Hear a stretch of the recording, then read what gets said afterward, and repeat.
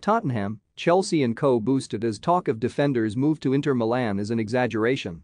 Torino director Davide Vagnati has played down talk of Tottenham-linked Gleison Bremer signing for Serie A giants Inter Milan this summer. The centre-back made the move to Torino in 2018. He has played 110 times for them since then across all competitions.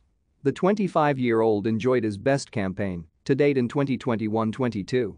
He was named as Serie A's best defender at the division's end-of-season awards. Bremer has been heavily linked with a move to the Premier League in recent months. The likes of Tottenham and Chelsea are understood to be admirers of him.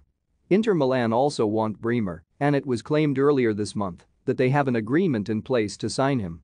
Vagnati has denied these reports, suggesting that Bremer is not close to signing for Inter. He was the best in the league he was voted for, Vagnati told Sky Sport Italia via 90 Min. In addition to being a great defender, he is also an exceptional guy and a great leader. There are many clubs interested, but we will see. Inter are a possibility, but to say he is close to the Nerazzurri is an exaggeration. Elsewhere, Tottenham have reportedly agreed a £20 million deal to sign Jed Spence from Middlesbrough this summer. Spence was magnificent for Nottingham Forest on loan from Borough last season, playing a huge role in their promotion to the Premier League. But the 21-year-old has rejected the chance to go back to Steve Cooper's side in favor of a move to Spurs, according to The Guardian.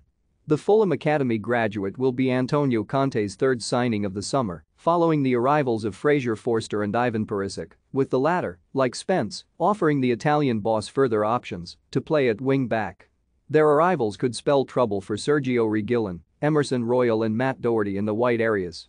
Spence will join a wealth of talented English right-backs in the Premier League and will hope to be vying with the likes of Kyle Walker, Trent Alexander-Arnold and Reece James in the future for a spot in the senior international squad, having made his U21 debut in March.